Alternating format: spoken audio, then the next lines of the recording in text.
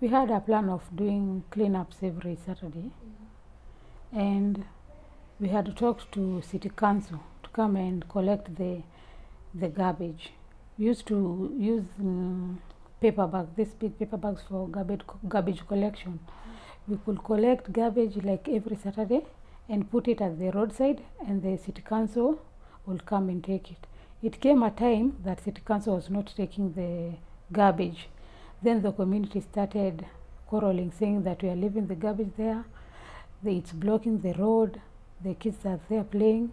So it came a time that nobody was even collecting the garbage. We stopped doing the cleanups. There came a time that one of our members was arrested by the City Council for throwing garbage along the roadside.